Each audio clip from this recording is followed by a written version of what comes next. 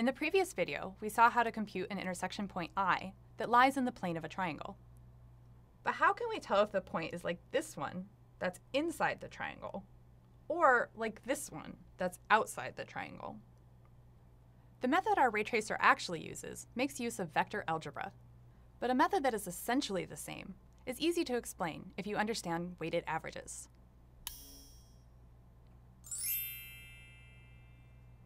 Notice that as I change the weights in the average, the intersection point I moves.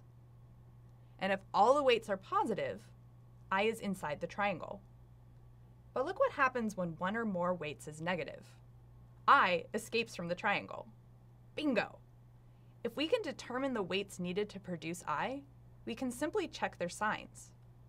If one or two of them is negative, I is outside the triangle, and otherwise, I is inside. But how can we determine the weights? Let's leave them as unknowns for the moment, and we'll call them little a, little b, and little c.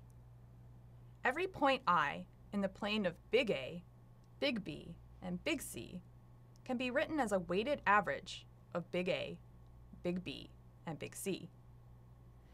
If I pick little a, little b, and little c so that they add to 1, then I can forget about the denominator.